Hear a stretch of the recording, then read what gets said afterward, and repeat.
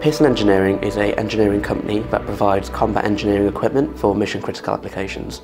So a typical day for me would be spent in the office where I could be doing 3D modelling, or I could be writing software which is used to control some of our products.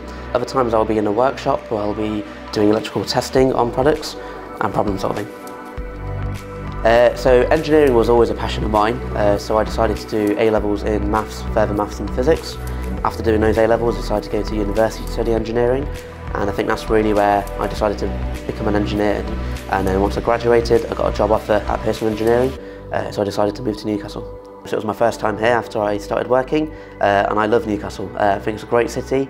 It's probably one of the nicest cities that I've lived in. Going down to the quayside is really nice. It's a really unique thing for a city to have, but it's just nice to go on a sunny day, maybe have a pint.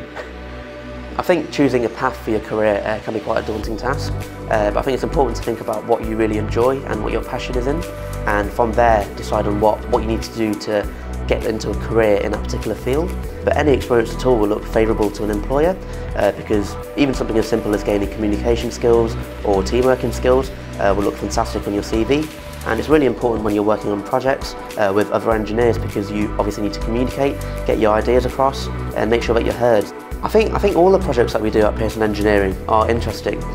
We get to work with military vehicles, military equipment, cutting edge of technology. So just in general being involved with such a wide range of projects where you get to be involved with really interesting small things is just fantastic.